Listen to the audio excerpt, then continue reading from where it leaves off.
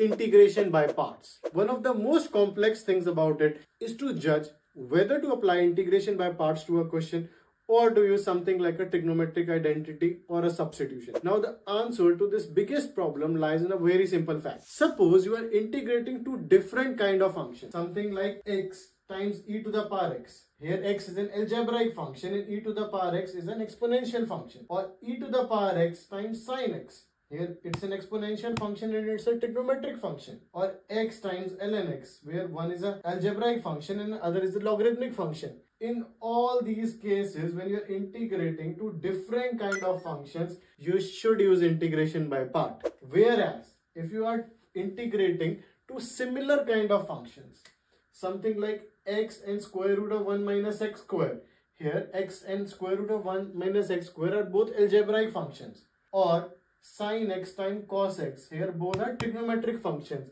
In all these questions, you should avoid using integration by parts and try to use substitution or a trigonometric identity.